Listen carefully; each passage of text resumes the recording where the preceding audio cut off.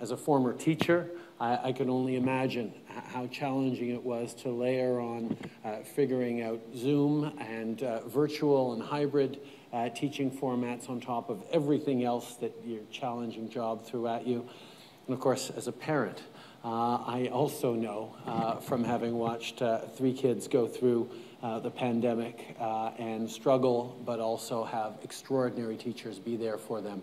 How amazing all of you are, and the fact that I am now in the room with the very best teachers in Canada is extraordinarily humbling, but thank you for everything you guys have been doing and will continue to do.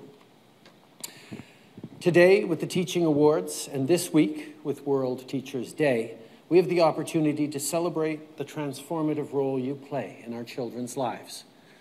As someone who, yes, spent time in front of a classroom, I know there are many different aspects to being a teacher. Every day you take on the roles of coaches, mentors, advocates, guides on the side, motivational speakers, friendly adults looking out for them. You walk so many different paths that are different with every student you meet. And the challenge of meeting them where they are and bringing them to where they can go is one that demands the very best of you every day and that you always consistently rise to. Let's be straight about things.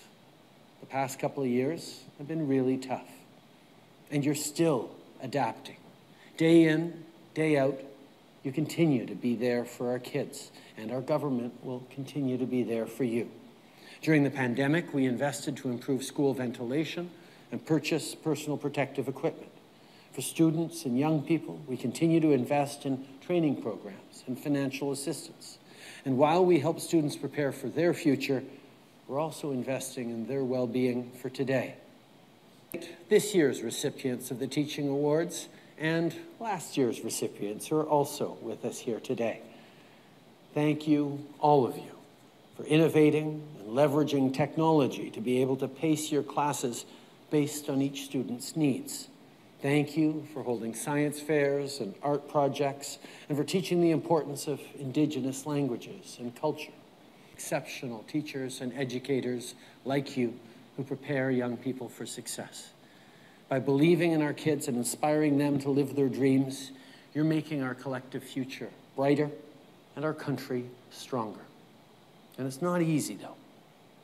And we were living through times of tremendous challenges and disruption. And not just the pandemic, which of course is the most obvious one.